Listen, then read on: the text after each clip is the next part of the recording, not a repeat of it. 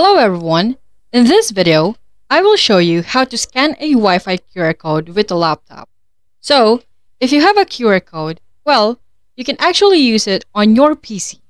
I'll be showing you how you can actually use that information and integrate it into your PC or laptop.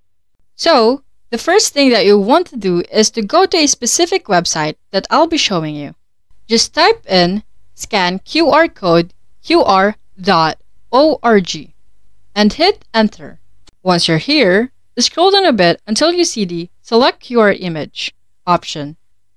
Drag in your QR code and it's going to load up on the right side. So that's your Wi-Fi password and information. To utilize this, open up your Windows settings, go to Network and Internet, and then Wi-Fi. Under Manage No Networks, add a new network.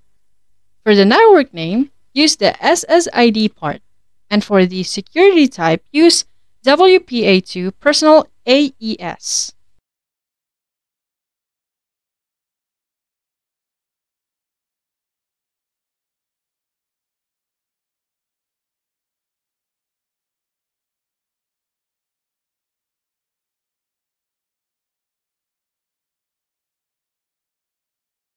Copy the passphrase part and paste it in the security key.